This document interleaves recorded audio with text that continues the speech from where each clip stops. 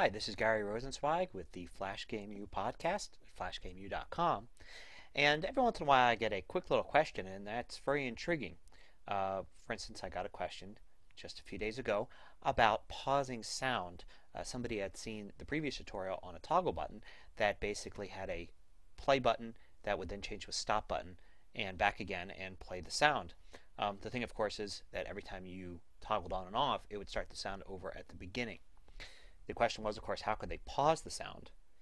So it really doesn't have anything to do particularly with the toggle button, but since that's where the question came from, I'm going to start with the toggle button example. I've actually created a new copy of it called pause sound, and instead of putting a looping sound in there, I substituted a scale, a musical scale.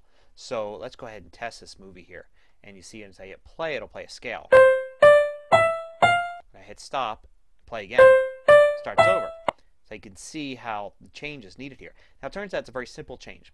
Unfortunately, there is no pause in ActionScript 3. So what you need to do is create your own. It turns out this is very easy to do. Let's go ahead and take a look at the process here for creating something like that. So in this example, here's all the toggle button code from the previous podcast.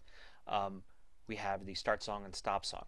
So let's go ahead and just try to figure out what we're doing here. We'll do a trace function and song, channel, and position, which will tell us where the sound is. And we're going to do that just before we hit stop. So if we run the movie now, we see we get a number here, and that's a millisecond, so 1.3 seconds into the sound. We can do it quicker. We can see it's half a second. We'll play it longer, and we can see it's longer. So now we've got the right thing. So next step then is to use this. We'll go ahead and we'll store this in a variable called last sound time, and we're going to make this a property. If this was a class, it would be a property of the class. We'll make it a number, and we're going to set it at 0 as a default value. So at the beginning, the last sound time would be 0, which would correspond if it's the first time the sound is playing. Then every time you stop the song, it sets it to the last time it was played there. So all we need to do then is modify the play command in the start song to put this variable in there, and it should start playing the sound at that exact time. So 3 simple little changes. Let's see if it works.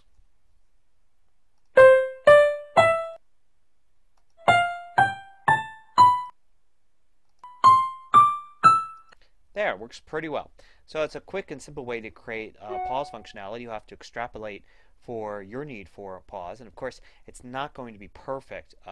It's not going to give you the exact time of the stop, unfortunately, due to the nature of how sound streams. But for something like creating a pause button on pausing some sort of sound playback, it should be pretty useful. I'll post the code for this modified toggle button example at the site. And of course, you can see the full resolution video of this at flashgameu.com, and also the download the source files there. So until next time, this is Gary Rosenzweig with a very short little podcast.